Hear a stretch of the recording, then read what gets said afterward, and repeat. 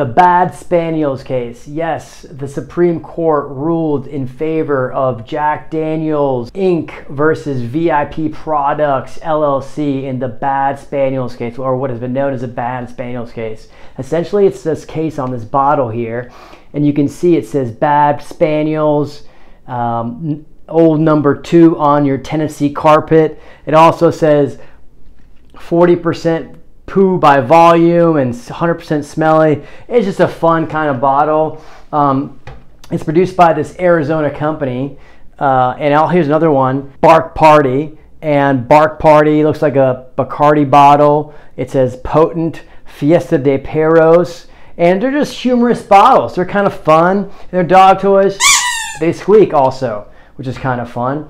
And so Jack Daniels brought this case against this particular bottle, and he brought this in Arizona in district court and federal court.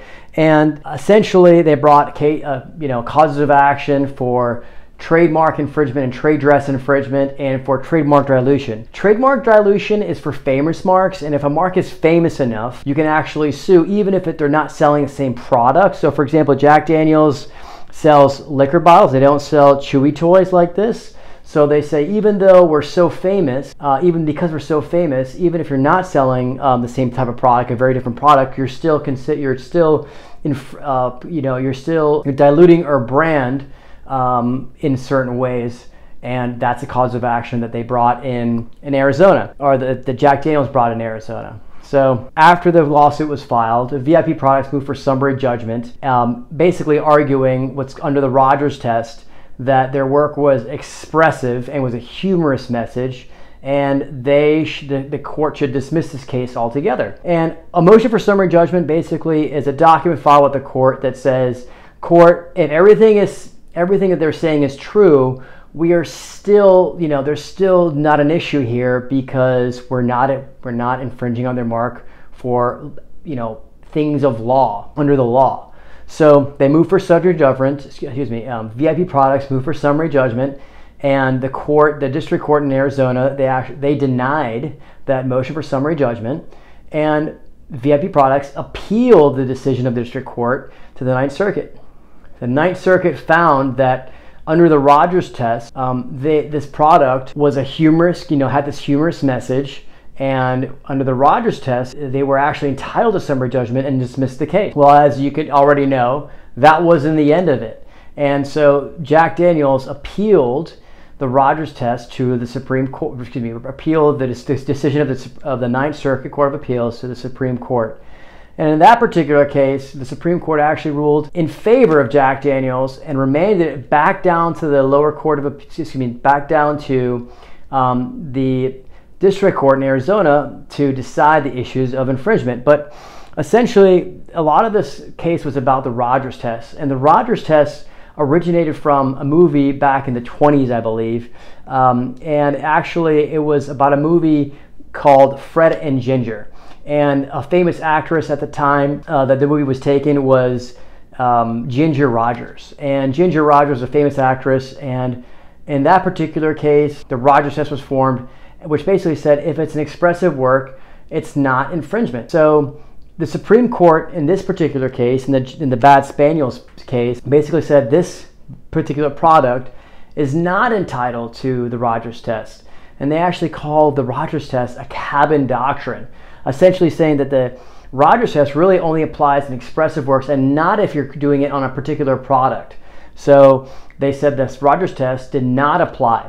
And they kind of talked about a couple other cases where it did apply. And a couple of the cases were kind of fun cases as well. The movie The Hangover, Louis Vuitton actually brought a case against Warner Brothers in that particular case. And it was about the use of the Louis Vuitton mark in the movie. And in that particular case, the Second Circuit Court of Appeals actually found in favor of the defendant in that case and said, listen, it's an expressive work. It's not on a particular product. It's a different message, and you're entitled to summary judgment, and ruled in favor of Warner Bros. Additionally, the Supreme Court also talked about, in regards to the Rogers test, they also talked about another case about the song I'm a Barbie Girl.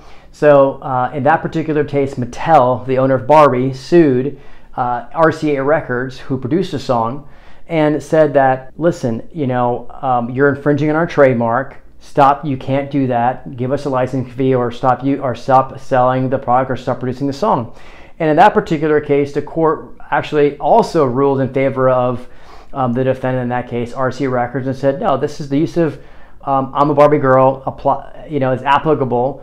The Rogers case is applicable to that case because it's an expressive work, and it's a funny work, and it has some sort of creative ingenuity. On the other hand, the Supreme Court said that's not the case. Even though this is a humorous message with the bottle, they are actually using it. It's on the product itself, so they can't apply, or the Rogers test was incorrectly applied by the Ninth Circuit Court of Appeals. So now we're back to square zero. So now the case has been remanded back down to Arizona for this case to actually move forward to decide whether or not this particular bottle is infringing under the theory of dilution and trade dress infringement on this particular bottle. And I thought this is a really fun case to talk about. If you ask about half people, they may say that how it's not an issue. If you ask about the other half of people, you say that's an issue. It's just a fun case. It's got a fun sound. I hope you enjoyed the summary of the Jack Daniel Properties versus VIP Products case. And if you have any questions, please ask me. Leave some comments. You can also find me on Instagram, Derek Fahey PA, DerekFaheyPA on Instagram and TikTok. If you liked my video, please like it and subscribe. Leave any comments. I'm happy to answer them. And have a great afternoon and evening, and see you next time.